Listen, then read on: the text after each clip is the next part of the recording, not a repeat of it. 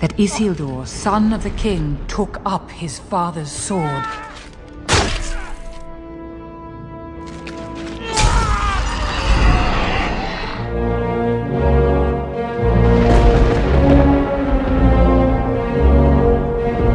Hi everyone, and welcome back to Haunt the Collect with me, Jace. And yes, another one of the sort of impromptu ones. Last night I was tagged in a post by Chasen from Chasen Studios, and it was for Darkside Studios' latest release, which is their Sauron diorama. Incredible looking piece.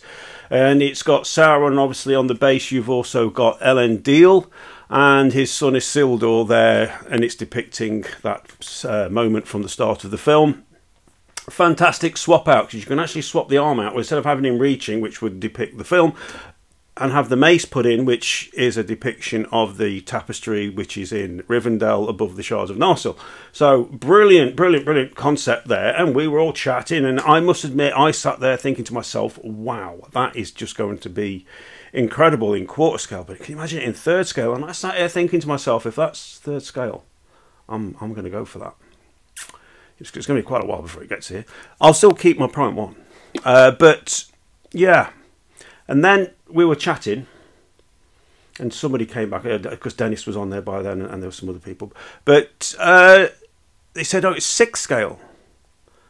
And this is the thing, as soon as someone said it's 6 scale, or it's been confirmed as 6 scale, I immediately, my first thought in my head was, well, that's it, I'm out. And anyway, we jumped over. Chase had tagged me something which was actually on Darkside's page, because Darkside were asking for sort of feedback off us all, so I jumped over and joined in, and Darkside got sort of straight back to me. So I just sort of said 6 scale's been done. Lotr have done 6 scale. You know, I've just done a video about it recently. They've got a 6 scale Sauron, he's done. We've got a 6 scale Elendil. We've got a 6 scale Gil-galad coming.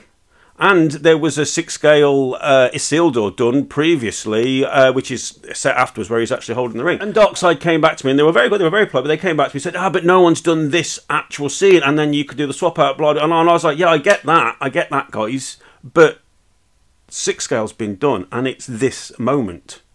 You're seconds away from what they've done. I'm thinking more, how much of a target audience have you got left at 6 scale? Because people have already vested into what Lotr have done, and Lotr's prices have gone up, so people have already spent quite a bit of money. And just to have a scene that is brief moments later, now don't get me wrong, I think it's a fantastic thing that they've done, because you've got, I think it's the first time you're going to have Elendil and Isildur sort of lay side by side, Elendil dead and Isildur, and both the Elendil and Isildur look to be done superbly well. And again, I love the swap out options that you've got, and I hope I couldn't see anywhere it said, but that depiction of the moment, you know, the tapestry or the artwork that was in Rivendell, I hope that comes with it, because if it does, wow, what a display! Imagine having that behind it; it'd be incredible. But Darkside said, if we do it in quarter or we do it in third, because there was a few people chatting on the thread, and Darkside were answering all of them. It's going to be enormous. And I was like, because when I first saw the pictures, I was looking at my quarter scale Sauron over there, and I was like trying to imagine 2 quarter scale humans on the base with him, and I thought it's going to be big. And then I thought, crikey, in third scale, monstrous. So Darkside was saying they've gone for the 6 scale with it because of the size, and the scale of it, which I mean I totally understand. And they said obviously the weight of it and the price of it and everything else. And I feel that in all fairness to them, they're very much between a rock and a hard place on this one, because I can understand why they're doing it at 6 scale, because of the price, because of the weight, because of the display space it would take. And I believe they're offering Sauron alone in quarter and third scale. Because the other thing for me is people that are going to invest into this line, when Darkside came out, they gave this whole big display of silhouettes of this huge line they were doing, and they said it's in quarter and third. So a lot of people, I know pretty much everyone I've spoken to, has jumped on Darkside for one reason: third scale. No one's done third scale, not in Lord of the Rings. So they've jumped on it for that. Oh, actually, you could argue now J and D are, but okay. People have jumped on this now for the third scale option. So to now come out after doing what they've done now, 3 pieces. We've got Witch King, Azog, which is, I know, it's Hobbit, and the Elven God, Soldier, whatever. To now say, well, this one's going to be 6 scale. That's going to be annoying, and surely that's going to ruffle people. Now, I get why they do it, and I suppose people could argue, well, Prime 1 did quarter scale, and then they released the Gandalf and Balrog diorama, which was no scale, yeah. But Prime 1, that was only their second piece. And Prime 1 didn't come out saying, we're just doing quarter scale. They didn't come out doing this whole, we're doing all these pieces. They just revealed and released pieces. So as I say, I can see now that this is a very awkward position for them to be in, and I don't envy them one bit, Darkside, I mean here, because I think the problem with the 6 scale is, as I said to them on that thread, and I know when we were all talking on the thread previously, as soon as 6 scale was mentioned, everybody was like, oh, I'm not having it, I'm not interested.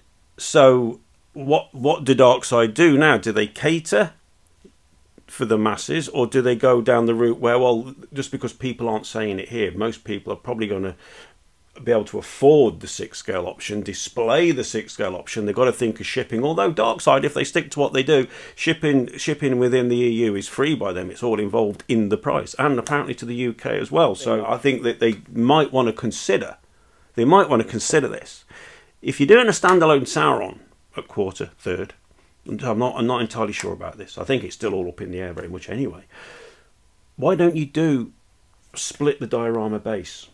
Yeah, so what you've shown us, Sauron standing over Isildur and Elendil, you're doing that at 6 scale. Do a quarter, third scale option, but split the base.